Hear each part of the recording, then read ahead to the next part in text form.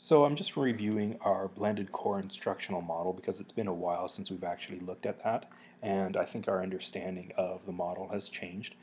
So we're just going to review what we had written down, and I think we'll find out that our model was very flexible and accommodates the actual practices that we are doing right now. So at the basic level, here was our model. We said we would do some efficient use for face-to-face time where we would deliver some instruction, however that instructional delivery would look like. During that face time, we would assess how well students understand the material, and then we would also test and give some assignments. And those tests and assignments ideally would be by the big objectives or curricular checklists. We take all that information of our face-to-face time, how well we assess students were doing in that face-to-face time, and then the information provided by the modules and by tests to get a grade for the students. And we'd say that grade in future detail would really pretty much be, are they doing excellent, proficient, adequate, or limited, or totally insufficient.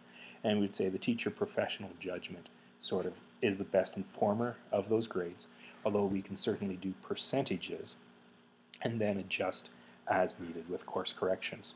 So here's the next level of the model. This looks a little bit more similar to what we started with the idea of formative assessment, summative assessment, being these two pieces. So we'd say what we do is some blended learning, and then we would assess the work that was done and enter a final grade.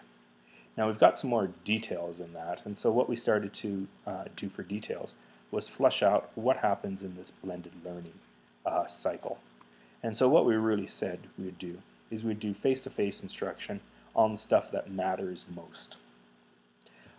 There would also be some distance learning instruction with the modules. These together would be all the instruction that the student has received, and they would sort of have an assessment on how well we did face-to-face, how well you did on the modules. We would have our test or other assessment, ideally done by curricular checklists or what we call by the objectives. And together all those pieces of information would feed into our grade. Now we'll take another look at this piece and go into some more detail, because the next detail we said, well, with this test, do we always have to test everything that the students are expected to learn? Or if we know face-to-face they've got this topic nailed, do I need to give them a test on it? And the answer was sometimes not always.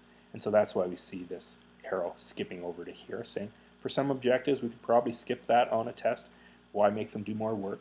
We also said for some of the modules content, if they aren't revisiting that ever again, my feedback is going to be ignored, they're not going to do anything with it, then isn't that more of a summative assessment rather than a formative assessment? And so that raised some interesting questions. If the modules aren't being used for practice and feedback, then maybe we don't need to give them a test again on that material. Plunk it right back into the grade. And for here I'm thinking something like the Science 14 content, where the test is the exact same memorization questions they just had on the modules. Now we also went into some more detail with this, and what we detailed was, well, how does the face-to-face instruction actually look? And so what we said was in the face-to-face instruction, when we're analyzing how that could go, is we said, well, we'll probably have some discussion to figure out what do they know and what do they not know, because we don't want to always review topics that they know very well. So we'll have a diagnostic discussion. What do you know? What do you not know? We will get them to make some products. Maybe could you demonstrate this law of science law? Could you demonstrate this issue in globalization, and talk to me a little bit about it? We'll see that product, and then we'll really know what are the real gaps. And then maybe we have to provide some instruction or say, nope, you're good enough. Now what we would say is, through this, we'd say, well, you're probably here at about a 60% level.